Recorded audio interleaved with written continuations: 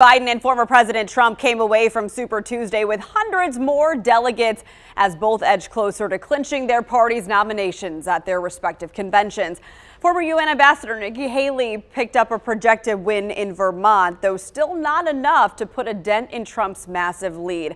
I want to look here in North Carolina at our results.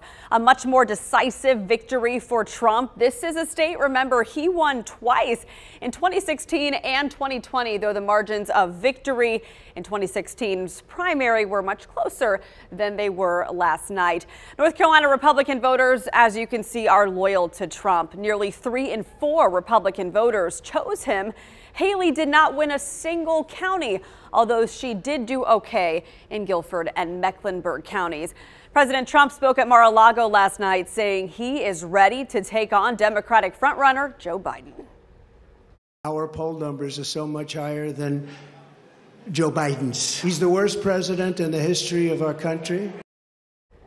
Well, on the Democrat side, President Joe Biden, the only presidential candidate on the ballot for the Democrats here, did obviously well with 87% of the vote. But interestingly, about 12% of North Carolina Democrats in total picked no preference, indicating some doubt or displeasure among voters about his candidacy.